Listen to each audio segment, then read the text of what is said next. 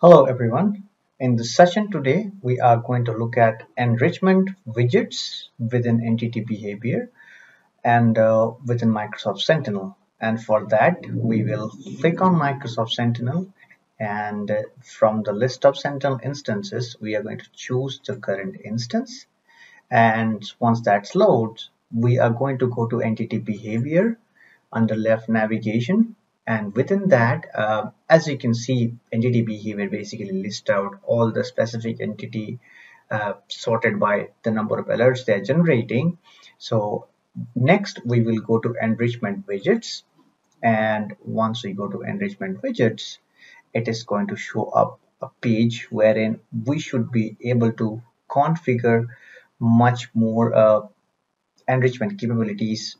And for this example, we are going to use virus total. So just to make sure the demo goes fine, I have already created a key vault, as you can see. And when you come here for the first time, you need to create it, and it gets created. And when it gets created, what happens basically is I'll quickly switch on to the key vault and go to the access policies.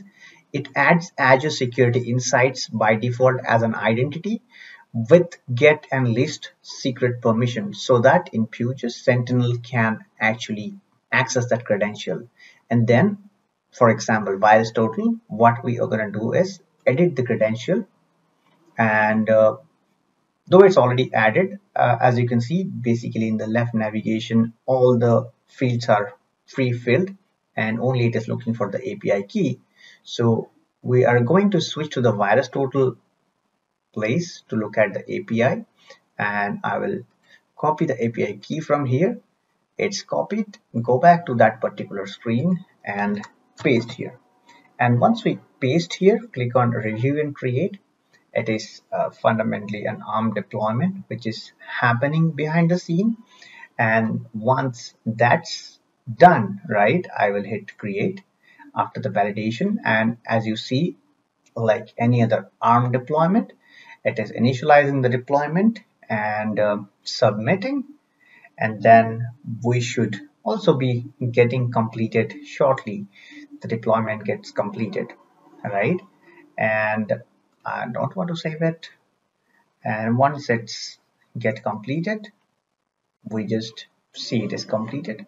So we're going to go to Microsoft Azure once again, Sentinel, and once Sentinel loads in, we will be going to the particular instance and then again entity behavior.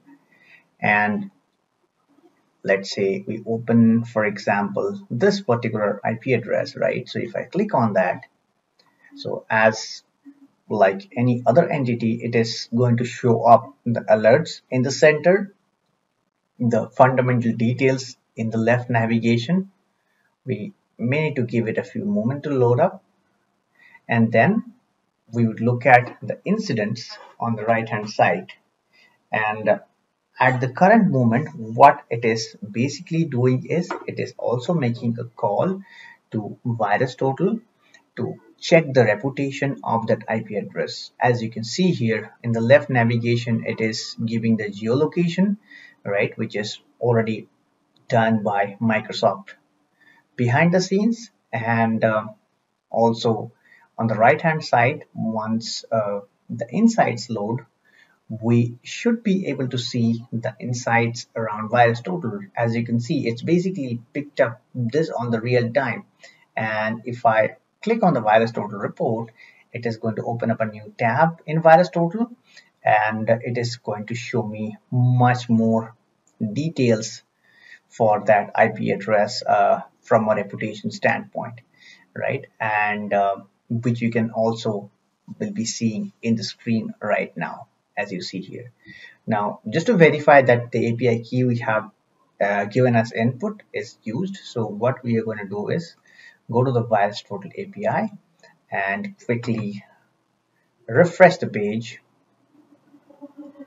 And once we refresh the page, if you observe, the number of API hits will go up compared to the last time. As you can see, it has basically gone up over here. That means the API is being used. Thank you for watching.